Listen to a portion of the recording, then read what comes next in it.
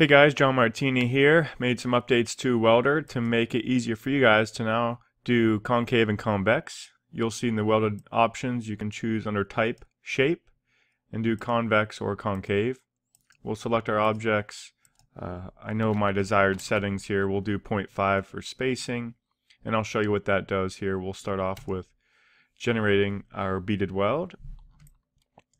And you can see how the rotation is leaning towards the right. You can control that angle here. So if we want to just remove it entirely and we recreate this bead, you'll see that there's no rotation. So the steeper that rotation, the steeper your beads will be flowing in that direction. I found 50 is around a good size. Spacing will control obviously the spacing between each bead. If you do something too large, you won't see much of the detail.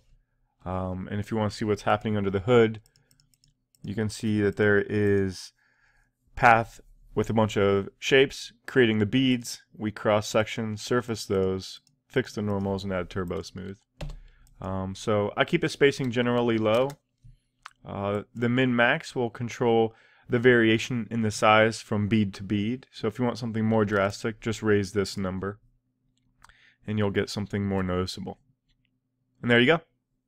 Enjoy.